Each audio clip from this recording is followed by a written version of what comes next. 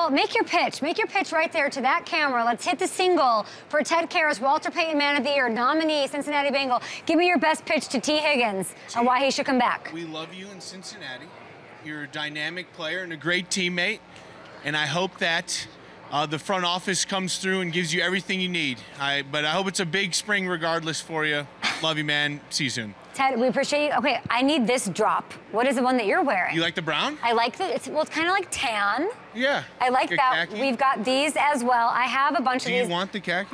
No, I'm gonna take it off of your head. But these, I have an autographed one, which is absolutely amazing. Tell us what we're doing with Cincy hats, as you are sort of on this campaign of good doing that might lead you to take home some hardware tonight at NFL Honors. We are nominated for the nationwide Walter Payton Man of the Year.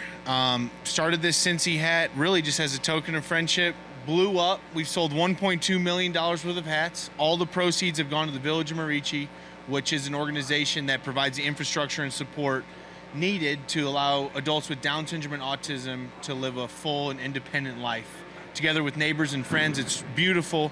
These hats have been able to double the impact of the Village. We're whittling down the wait lists that keep getting longer and longer.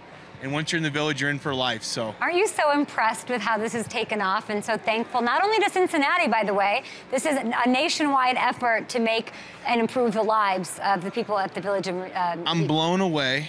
Over 15,000 people have bought hats worldwide, and I can't express my gratitude enough. And I really do hope that we win, because tonight Nationwide gives $250,000 to the winner's charity. And that's what it's all about. Now, we had Max Crosby on the show. He was talking about what it meant to him. We all heard Patrick Mahomes say there's no better award. That's a Super Bowl MVP, right? A Super Bowl winner saying there's no better or bigger award than the Walter Payton Man of the Year award. Outside of the donation, what does it mean to you?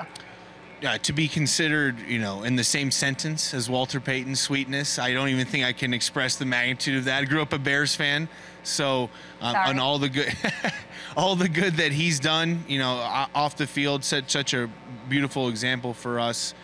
Even to be nominated with the caliber of men that are here, very honored, deeply honored. Yeah. Did you hear who was saying something about?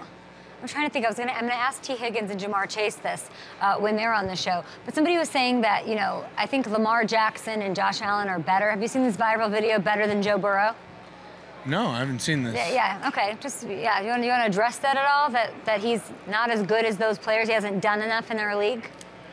What would you say about that? I don't think either of those two guys have made a Super Bowl. I know we need to. Well said. We need to go and try and win one here, but. It's a video that's gone viral, and by the way, disturbingly, has gotten tens of thousands of likes saying Joe isn't as good as Lamar or Josh, and the only reason he's successful is because of those wide receivers.